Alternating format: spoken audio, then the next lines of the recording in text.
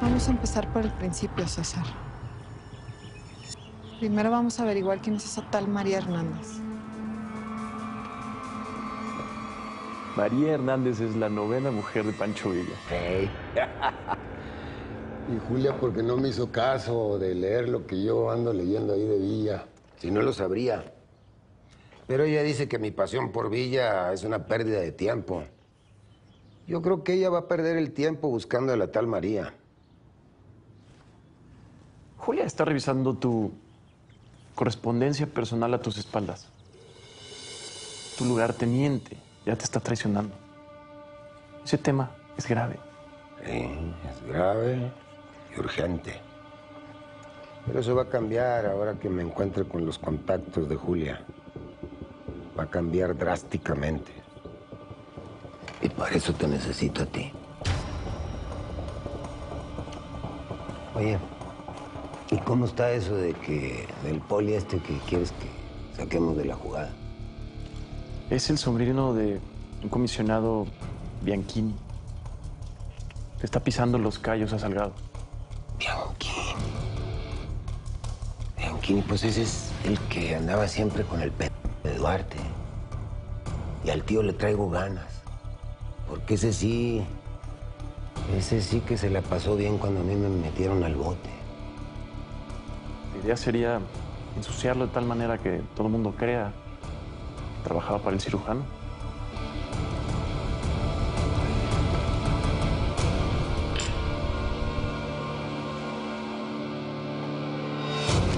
Es que aquí tiene que estar, porque yo me acuerdo que tu papá y yo leímos esa nota, estoy segura. ¿Ese no fue el día que apareció el primer golpe a las empresas de mi papá? A nuestras empresas.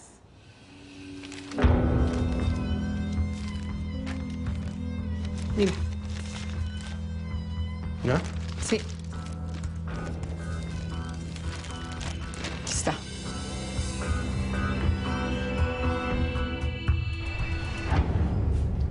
Cuenten con eso. Vamos a encontrar a los que están cantando. Eso se los juro.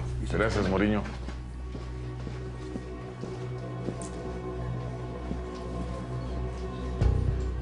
¿Y qué tal? ¿Qué le parece a mi cuate?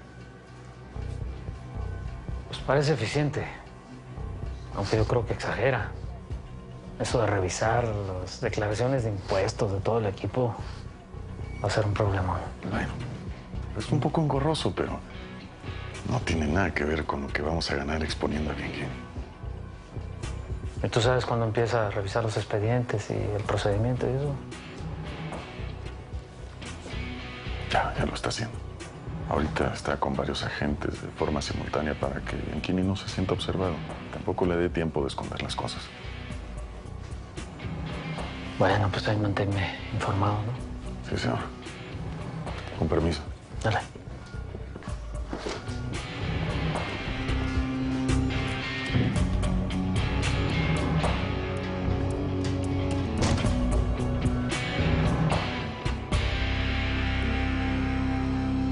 Mira, esto es lo que nos interesa. Léele ahí.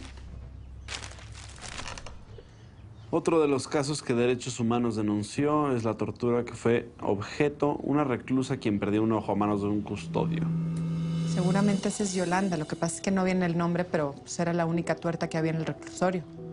A dicha reclusa, cuya condena estaba por concluir, se le condonó el resto de la pena por buen comportamiento, mientras otra recibirá arresto domiciliario debido a que fue brutalmente golpeada.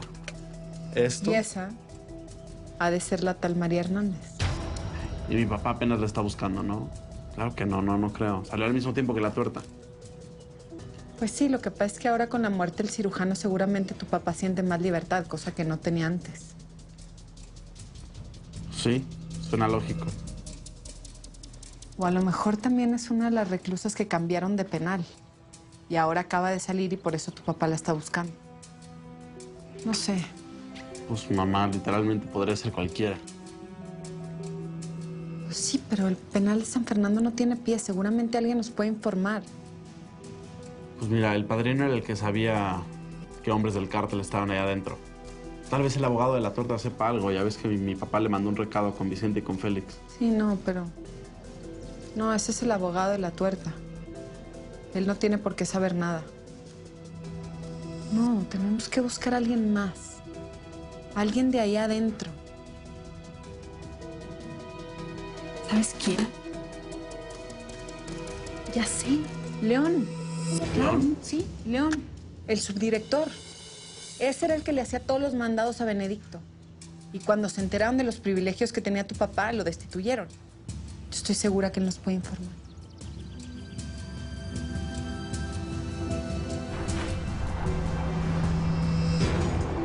No, pues la señora con toda la calma del mundo echó los maletines en una caja para un taxi y se fue a su casa. ¿Y la siguieron? No, pues el gato y Lucho me relevan después. Y yo mientras aquí me tienes mirando en esta casa, pero está raro, debe vivir sola porque pues aquí no entra nadie. Y por lo menos la carta que le mandó el Centauro a Lucho decía algo interesante. No, pues le da la orden de buscar a una tal María Hernández. Me imagino que debe ser un nombre que se inventó. O sea, ni siquiera se preocupó de sellarlo. Creo que quieren propiciar el encuentro entre Félix y Lucho. ¿Y por qué mandarle un mensaje y no mandarle lana o un sobresellado? No, pues sabes que no había pensado en eso, pues. A lo mejor, no sé, quería que Félix leyera la nota. Yo estaba pensando. Mañana temprano voy a checar en los registros a ver si existe alguna María Hernández. ¿Sabes qué? Encárgate, por favor, porque a mí ya me salió otra chamba. Pues espero, si Dios quiere, ser el nuevo entrenador de gimnasio. ¿Qué?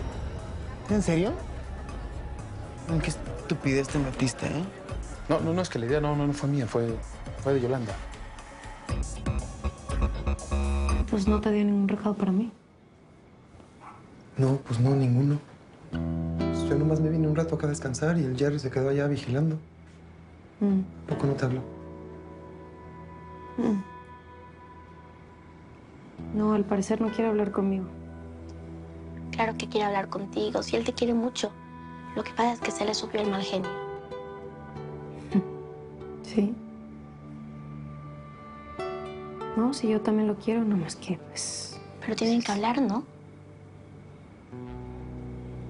Sí, pero no es fácil. Pero es cuestión nomás de tiempo, doña Yola. A ver, que ahora que pase todo este business del gimnasio y del rancho, todos vamos a estar re bien. Sí, espero que todos vayamos a estar bien. Pues soñar no cuesta nada, ¿no? A ver, en eso no estoy de acuerdo. Yo siempre soñé en tener un papá como mi poli.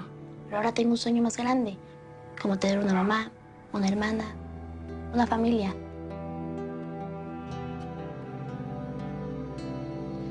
Oye, ¿nos preparamos unas tortas o qué? Va. Vale. Órale, yo traje unos aguacatitos. Perfecto. Pues mira, como siempre, a mí me parece una idea muy arriesgada. Pero ¿quién te va a parar, no? Si no nos arriesgamos, quién sabe hasta cuándo va a durar esto. Te juro que ya voy a enloquecer, ya no lo aguanto. ¿Hay algo que no me has dicho? Lo que tenía que pasar. Ahora que Yolanda fue al rancho, le tocó aflojar con el imbécil este del Centauro. ¿Te dijo ella? No, es que la vi como regresó y te juro que no tuvo ni que decírmelo. Soy un imbécil, te juro, no. Acabamos peleados. Pues sí, es que no debe ser fácil. Te juro que nomás imaginarme que vuelva a pasarme... Ay, me descompone todo. No lo digo por ti, te entiendo, pero lo digo por ella. Imagínate lo que se siente sabiendo que cuando el Centauro se le antoje, ella tiene que aceptar. Misha. Tengo que cortar. Pues está. Misha.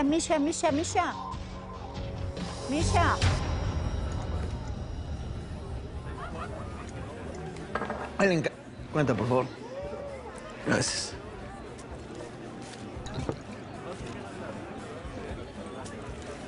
¿Puedo? Sí, claro. Sí.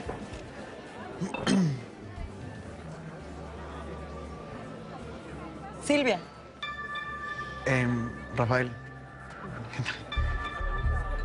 Ay, qué pena. Estaba esperando a una amiga y me dejó plantada. Ah, ¿sí? Mala onda.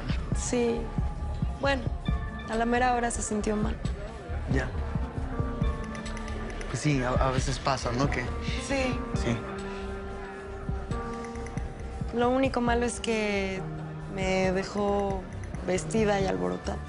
Y lista para la fiesta. Ya. Claro. ¿No te quieres tomar una cerveza conmigo? Era de mi amiga. Ya está pagada.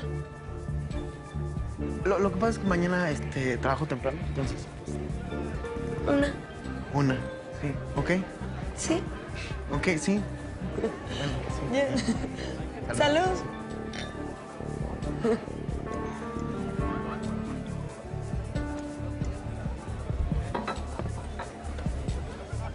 Hay un barecito que está aquí cerca.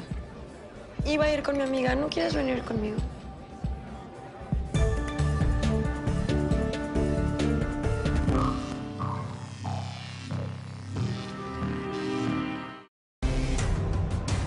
Tú sabes con quién estás hablando, ¿verdad?